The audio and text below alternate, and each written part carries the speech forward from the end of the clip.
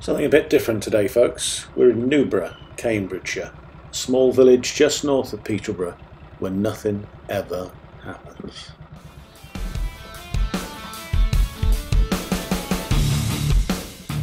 There's a neat village sign, a phone box full of books, and on a Sunday people mow their lawns. But Newborough has a hidden history, one which most of the residents don't even know about.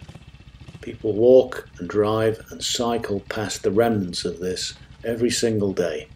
Come ride with me and I'll explain all about it.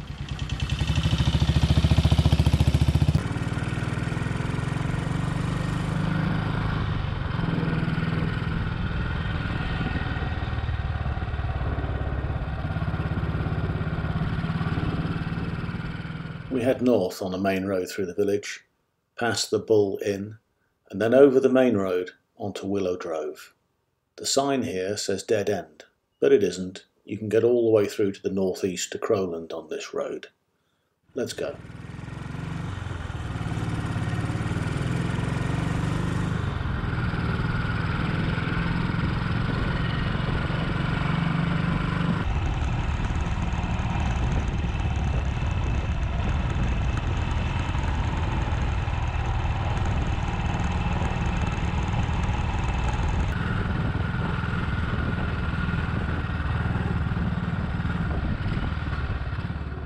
After about a mile, we climb and turn right onto Coronation Bank. On our left, about 300 metres away, is the River Welland. But between the river and where we're riding is an area of low ground known as the Crowland High Wash.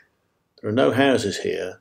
This land is earmarked to be deliberately flooded to save the houses and farms beyond it in the event of heavy rain. But I didn't bring you here to talk about drainage. Let's pull up on this handy concrete hard standing and I'll explain more.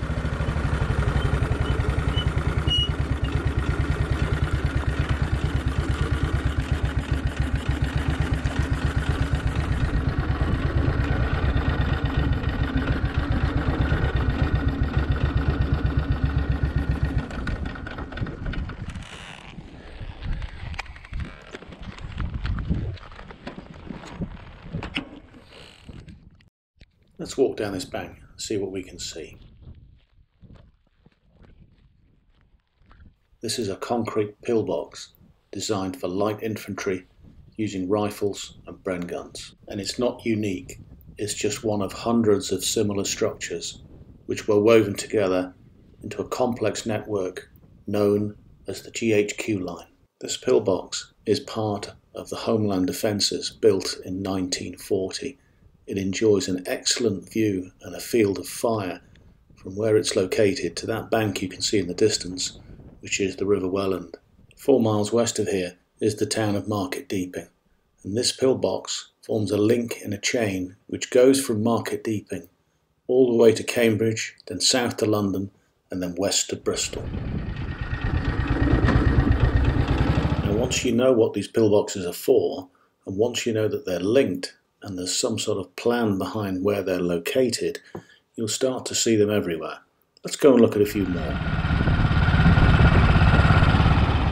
And let me explain a little bit about the bike I'm on while we get to the next pillbox. I'm riding a 1941 Matchless G3L WD, and they were used by dispatch riders during the war. It's good for about 50 miles an hour these days and has 13 brake horsepower. It's really nippy and manoeuvrable, and great for rough roads like this.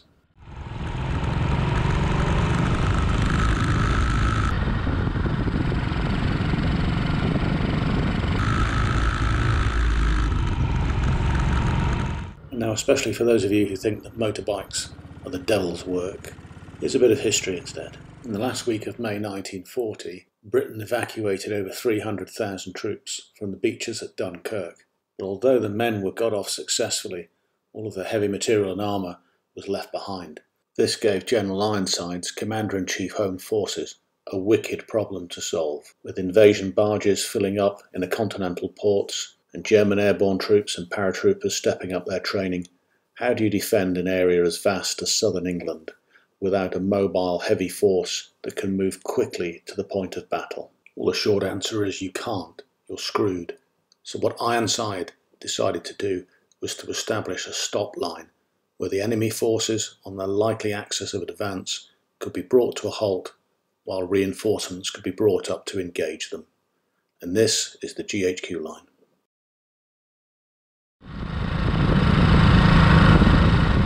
Here's another pillbox. This one's at Crow Tree Farm.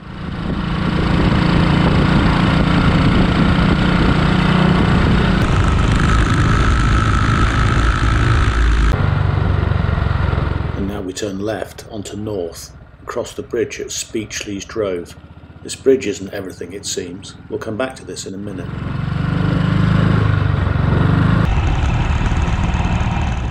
And now at Pank's Farm, a pillbox so well hidden that I sailed straight past it. Did you see it?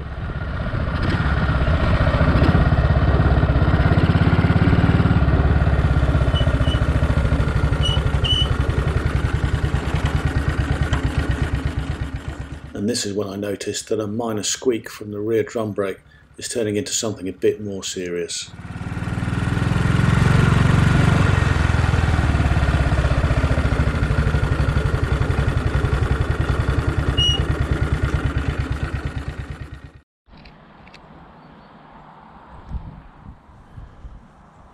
And as we examine this pillbox, we see another one further away in a more exposed position in the middle of Newborough Fen. Back down the road at the bridge that leads into Speechley's Drove, this large concrete block just to the left of the bridge is a tank obstacle. This would have been lifted up and placed in the road to bar the way. It is absolutely enormous. If we look closely at the bridge itself, this isn't everything it appears either, because on the far side of the arch, on the south side, you'll see a small hole. These are repeated on the other side of the bridge too. These holes are for demolition charges, so the bridges can be blown and denied to the enemy.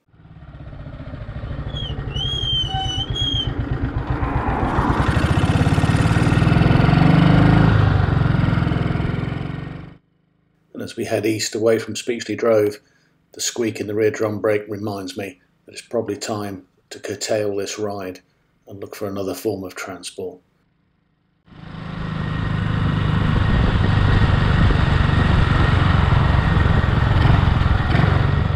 As I cross the A16, dodging the modern traffic, it occurs to me that my next video is almost certainly going to be how you replace the linings in rear drum brakes on a Matchless.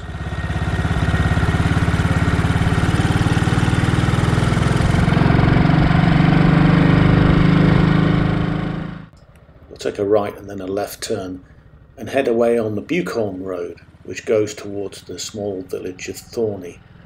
Now, Thorney is where Hugh Cave the builders were located during World War II, and overseen by Royal Engineers, they built all of the pillboxes and the defences in this local area.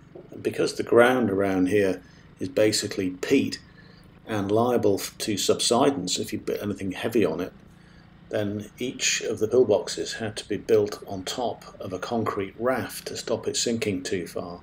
And as a result, each one weighs about 100 tons.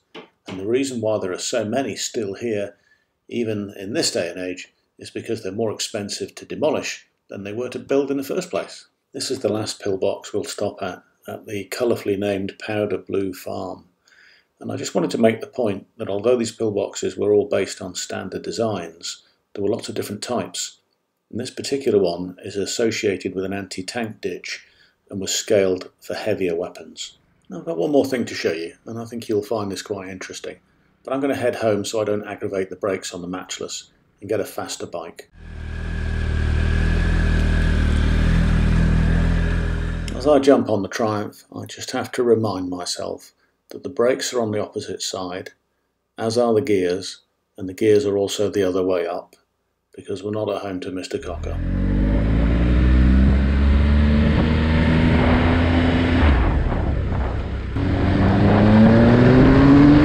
I'm so sorry, the picture appears to have gone a bit blurry there.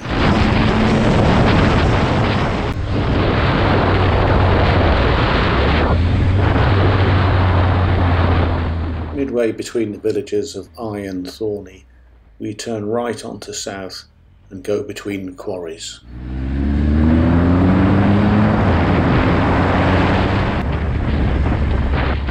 And after about a mile, on the left-hand side of the road, hidden by the trees, is a large farm complex and a building called Willow Hall.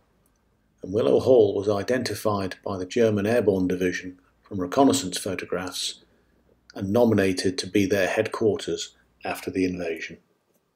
This fact only became known to the occupants of Willow Hall in 1944, when, following the invasion of Normandy, plans were discovered in a bunker in Cherbourg that revealed all.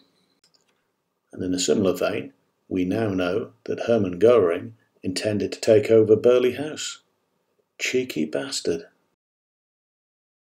Looking back now, more than 80 years later, we can be grateful that the Battle of Newborough Fen never happened.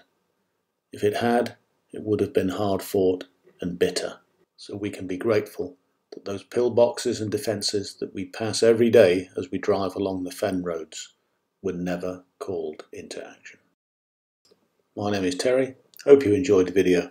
Let me know what you think.